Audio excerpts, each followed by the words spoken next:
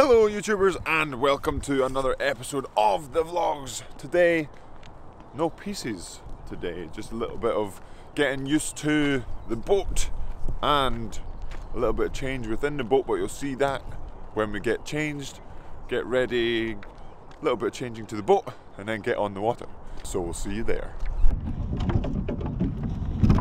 And we have made it back on the water, on the dock, in the pier, in the Learn to Row pier. Robson?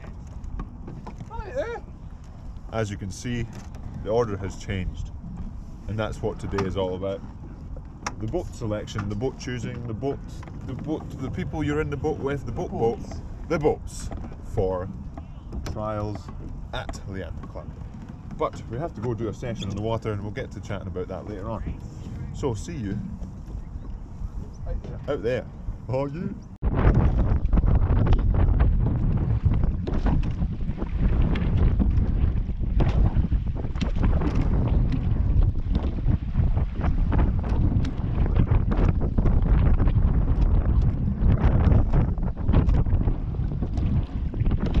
Have you got a higher seat?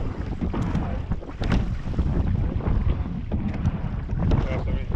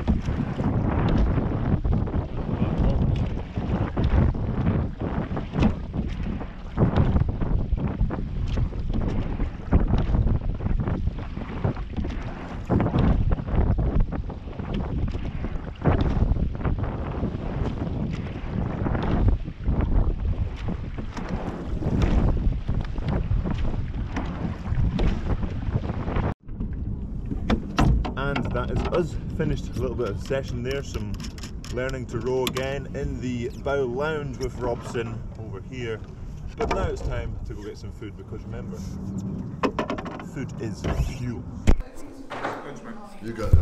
And we've made it into the crew room after the session in the pier, in the bow lounge, to get some food, because remember, food is fuel. The second breakfast for us are not the greatest at the moment due to time constraints and the lack of kitchen, so lack of breaded egg toast. Callum has some chutney, which is fantastic. Everyone else seems to have bagel related things, and Robson has some shortbread. Absolutely fantastic. High performance But nutrition recommended countries. As you saw in the title, I can see in the title, we're talking about how the boats themselves are selected. So how did Robson and I go from switching round from bow to stern and stern to bow, etc. And how do the other boats get selected? Well,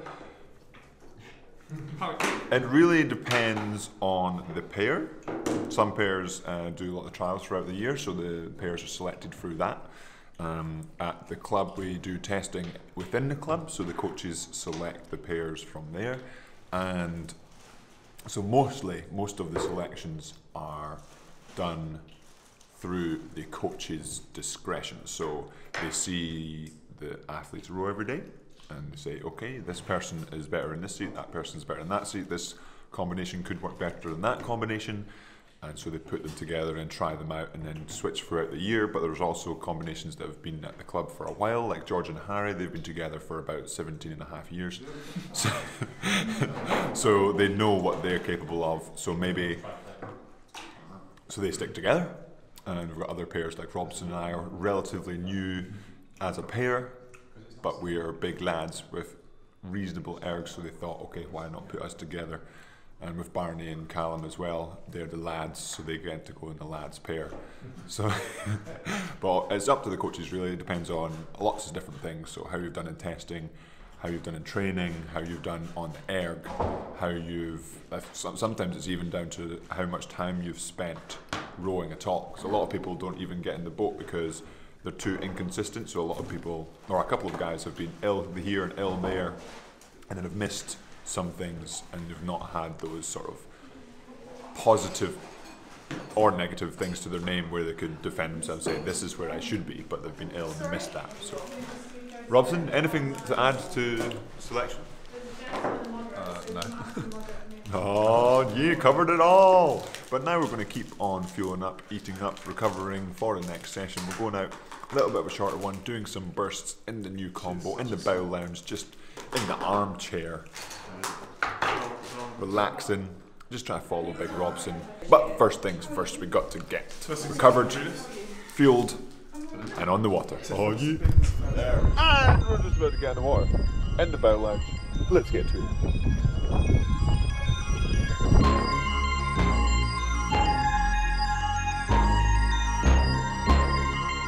And now the boat is on the water.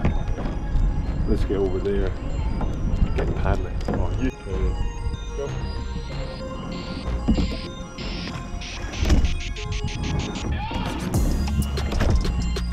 Go there. Go.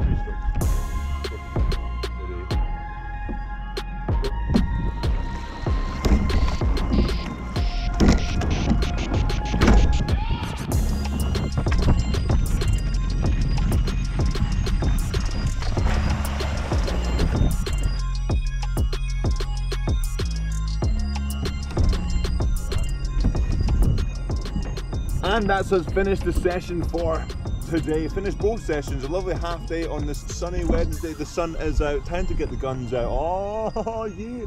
But as always, after any session, one must fuel up, because remember, food is fuel. So we're going to get back to the club. Unfortunately, another day without breaded egg toast. RIP breaded egg toast. But it's been awesome to row here at the London 2012 Olympics venue for rowing and other water sports. And obviously it's even better to be in the bow seat of the Learn to Row pair, just watching the magnificent Robson. But now to get in the car, again Robson's vehicle, his speed machine. Nice and safe drive back to Leander, and we'll see you there. Oh yeah. And we've made it back to the club, outside of the club. Got a beautiful day today. The sun is shining, getting a bunch of energy. Just being outside with the sun on your back, on the top of your head.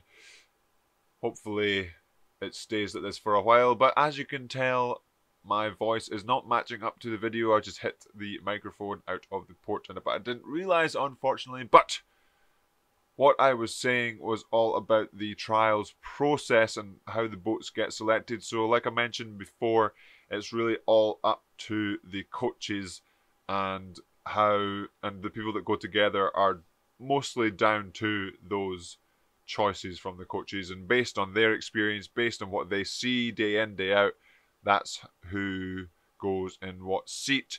Obviously, if there's a pair that doesn't necessarily go as well together, or maybe the athletes themselves think, me and this other person, they don't quite work together, you can talk to the coaches and say, look, I don't think it's going to work. Is there another combination, or can something else work? But ultimately it is up to the coach's discretion to say, okay, I've done this for however many years, and I can see that you and blah blah blah can go fast, so let's give it a shot.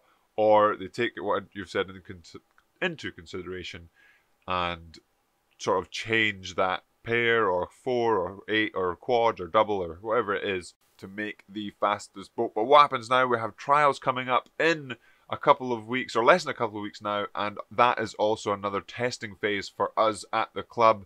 And so throughout the year we have all these tests with GB trials, We use those to say who performs better, who isn't as good in a pair or whatever boat. But then we're going to see about doing trials or testing after the trials that come up, and then trials is the final sort of opportunity for people to break back into the team.